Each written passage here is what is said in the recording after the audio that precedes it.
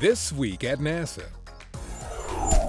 A changing of the guard on board the International Space Station as Expedition 31 Commander Oleg Kononenko handed over the reins of the orbiting outpost to cosmonaut Gennady Padalka during a change of command ceremony.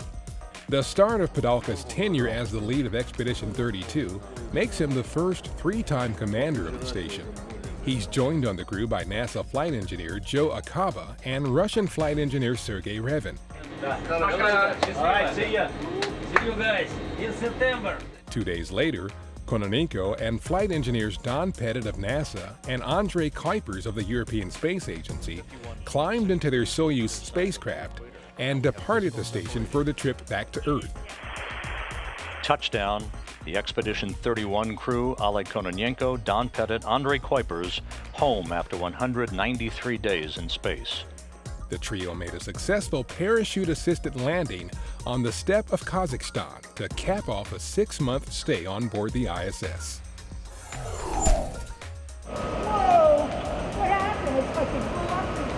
Senator Barbara Mikulski, chairwoman of the Senate Appropriations Subcommittee on Commerce, Justice, Science, and Related Agencies, visited NASA's Wallops Flight Facility recently.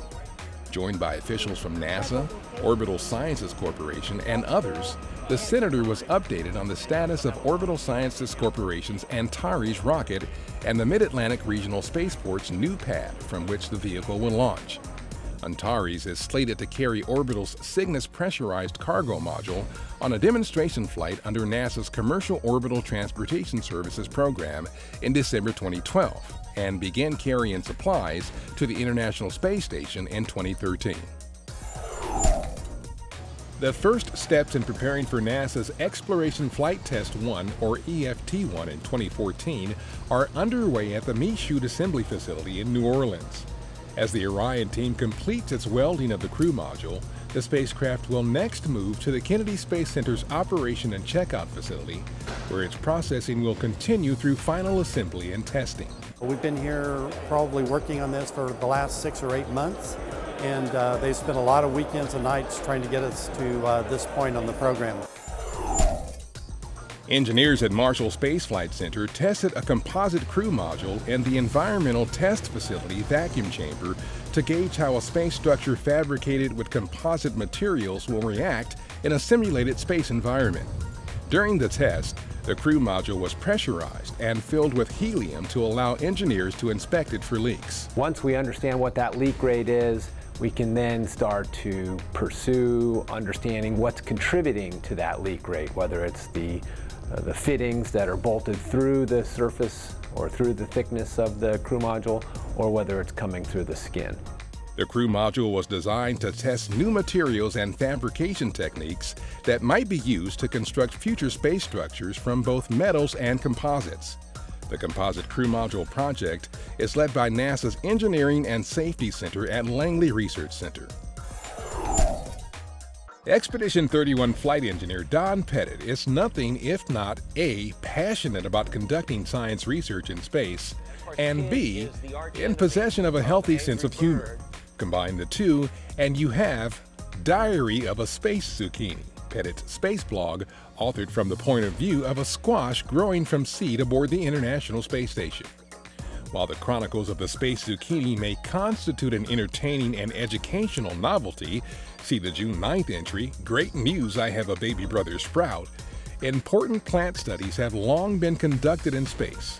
Vegetation investigations on the ISS have had real scientific goals for Earth and space exploration benefits. From improved crop production on the ground to one day providing fresh produce on orbit, sprouts in space provide a bumper crop of data for research. You can now use the internet and a smartphone for an inside look at the groundbreaking science and technology research being done on board the International Space Station.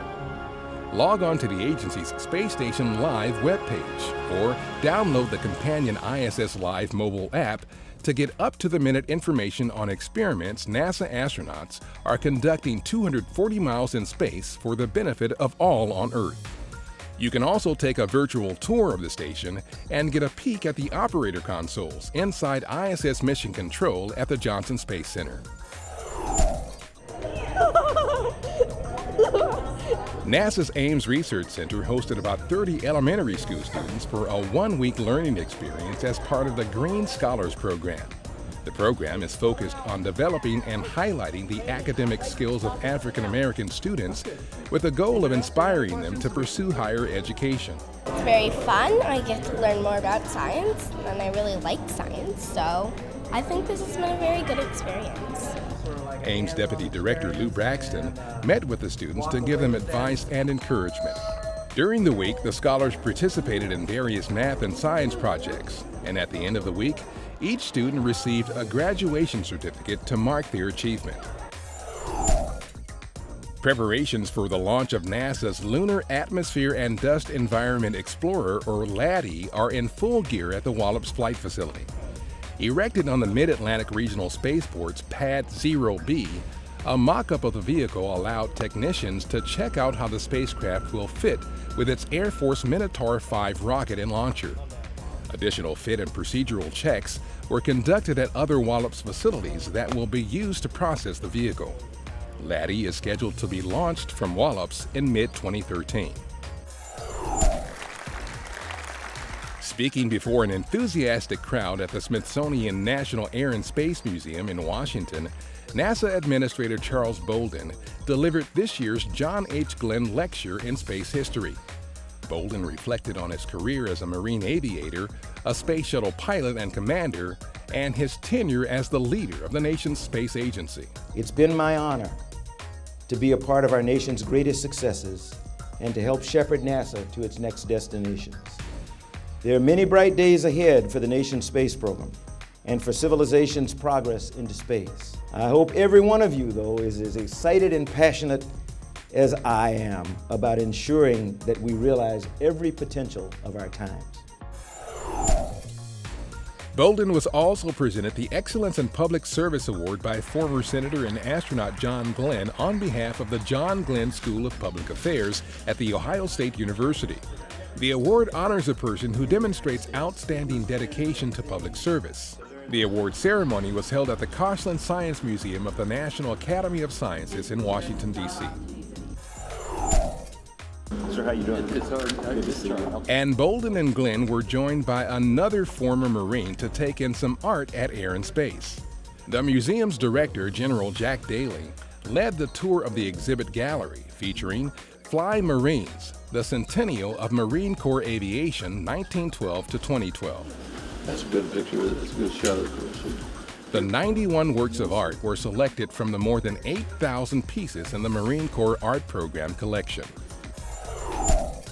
String and hold it like this between your feet. NASA teamed up with Vanderbilt University's Dyer Observatory in Brentwood, Tennessee, to host a Summer of Innovation event for rising 5th and 6th graders from the Nashville area.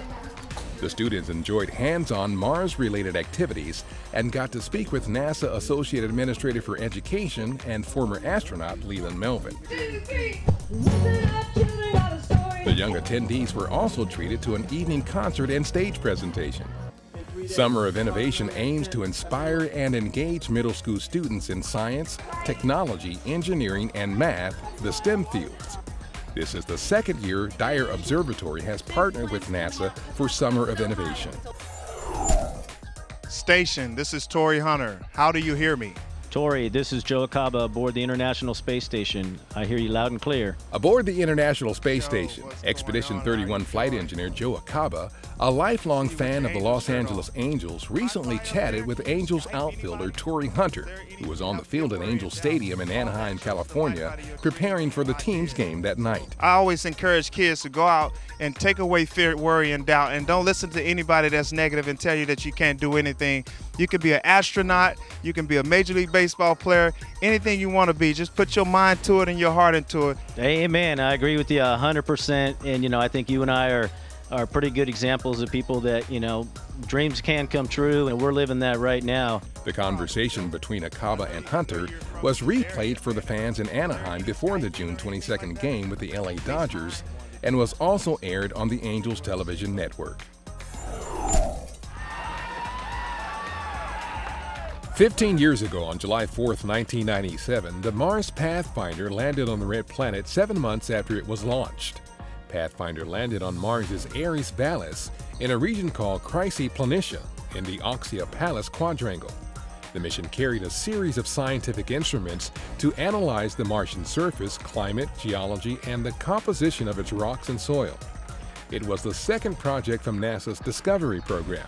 Pathfinder consisted of a lander renamed the Carl Sagan Memorial Station and a lightweight robotic rover named Sojourner. In addition to scientific objectives, the mission was also proof of concept for various technologies, such as the airbag-mediated touchdown and automated obstacle avoidance, both later used by the Mars exploration rovers. And that's This Week at NASA. For more on these and other stories, or to follow us on Facebook, Twitter, and other social media, log on to www.nasa.gov.